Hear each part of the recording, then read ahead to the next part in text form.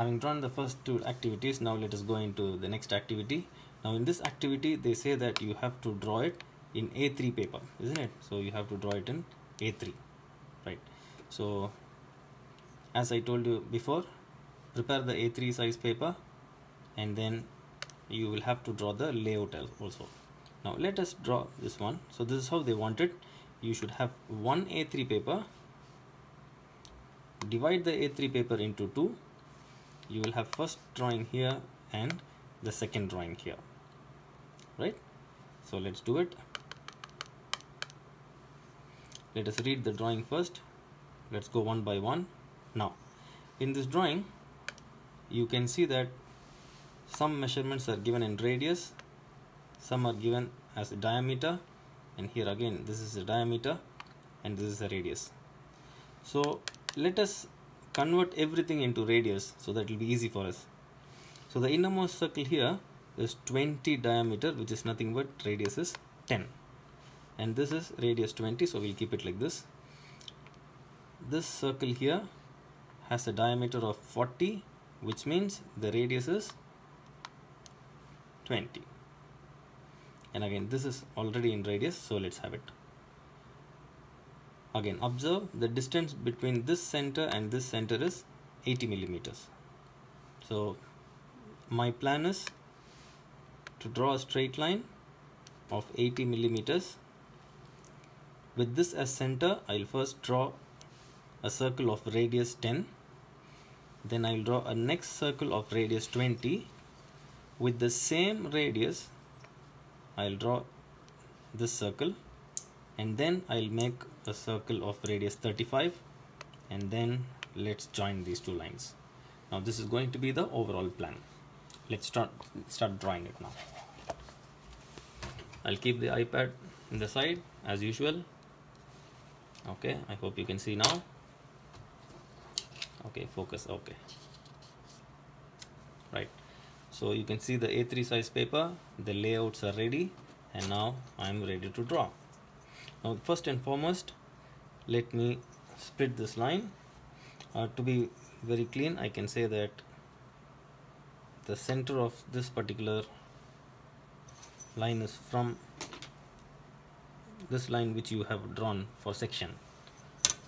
So hold your ruler straight, or if you want you can make a mark here. You can just make a mark of 21 centimeters, and then you can join this dot with here, right? So I have split the A3 size paper into two.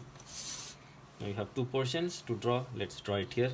The first drawing we'll draw here, the second drawing let's draw here. So I want to go nice and easy as always. Draw a horizontal line. This is just a construction line, so it has to be as light as possible, like this. Then, and I told you that the distance between the two circles from its radius, from its center, is 80 millimeters. So I'll have a dot in 0, and then I'll have a dot in 8 or 80 millimeters. Now I hope you can see the dots. One dot is here and one dot is here, very small dots. Next is I'll take a circle. The first circle should be of radius 10. So radius 10 means it is a small circle like this.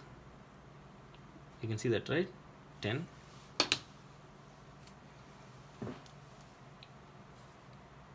Keep the center firm and just make a circle. One stroke only.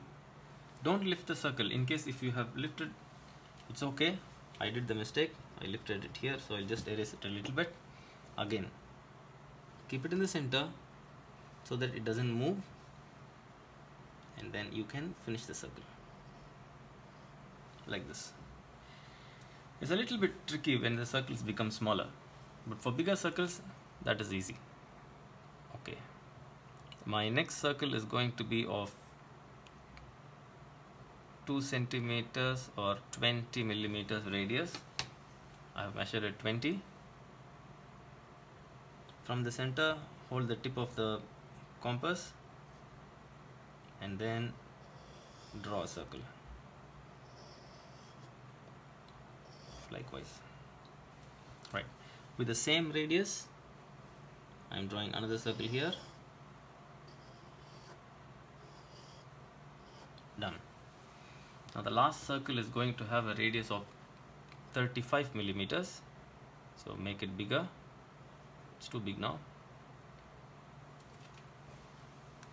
I'll come closer. You can see,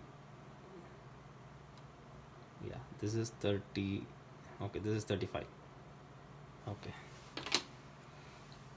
With this as center, draw a circle and done. Hold it here in the tip and then just twist it, so it's easy. Now take a scale and then join these circumferences. Hold it in proper position first. Once you are sure that the position is correct, then draw the circle line. That's it.